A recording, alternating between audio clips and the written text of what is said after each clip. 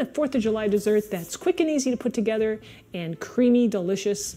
Well, today I'm making a lemon whipped ricotta dessert. And in that, we have a layer of granola first, then we're going to top it with our whipped ricotta, and then we're going to finish it off with some graham cracker crumbles and some strawberries and blueberries for that 4th of July festive look. I'm Rockin Robin, and I'm going to show you how to do it right after my chef joke. Okay, I like to start off here with chef joke number 1, and we'll have number 2 a little bit later. All right, here we go. What is a math teacher's favorite dessert? Pie. All right, we're going to start off here making our lemon whipped ricotta. Okay, so I've got my ricotta cheese here, and you want to use a full fat like you see right here. It's nice and creamy and smooth, and you're going to get the best results, so don't use low fat. Now the ricotta cheese is going to cut back on some of the fat, and it's also going to add some texture, some thickness to our whip, and you're going to love that. It's going to be nice and creamy. So you can see here that the calories are pretty low in the ricotta, and the fat is fairly low too, so it helps cut back a little bit. Now to that, I'm going to add an equal amount of heavy whipping cream. Now I'm using organic here, and I love the ingredients. When you read them, you'll see that it just contains cream, and that's really what I want to have in my dessert. Next up, we're going to use some vanilla extract. So I'm going to put some of that in there. You can get the written recipe below the video in the description area. Click down there and you'll find it. Next, we're going to add some honey. Another alternative to the honey would be maple syrup, or even, just regular sugar if you wanted to. But I'm trying to keep it healthier, and that's why I'm using the honey. You can play around with the amount of honey that you want to use in this recipe, but I would start off with at least 2 tablespoons and work your way up to 3 and possibly even 4. Now the next ingredient we're going to add is the lemon juice. This is fresh lemon juice. I keep mine in the freezer. I always have it ready to go, so I'm going to put some of this in there, and you can play with this ingredient as well as to how much lemon you like. I would use anywhere from 2 tablespoons up to possibly even 4 tablespoons, depending on your taste.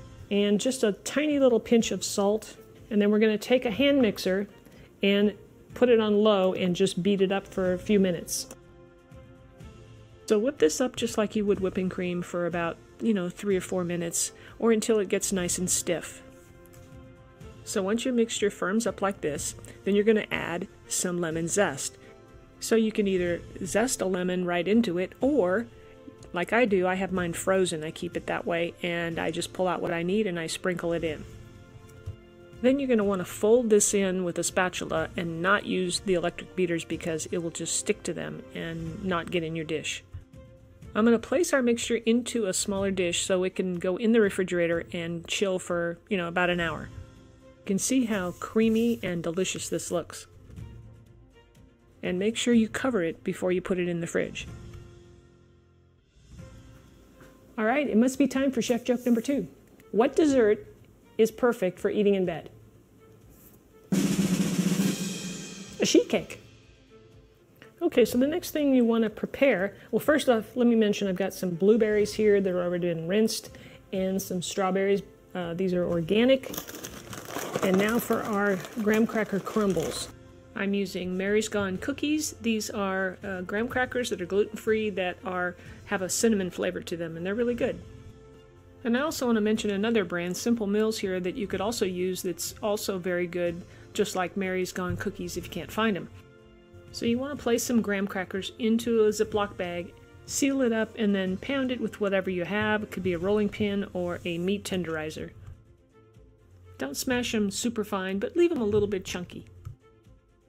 You can serve this up in any dish you like. I like using glass because I can see the layers, and here I have a glass mug, and on the left there I have a glass ramekin.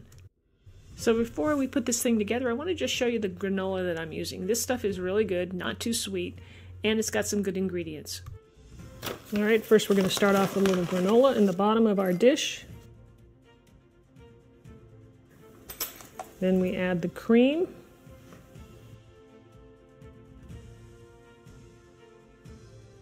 And we'll toss in a few berries. Do them however you want, just place them however you see fit.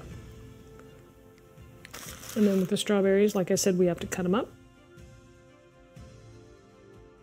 So I'll take out the stem And I'll just maybe slice them. You can do however you want.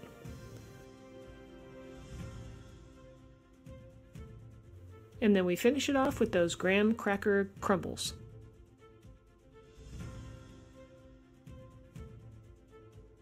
All right, I think it's time for a taste.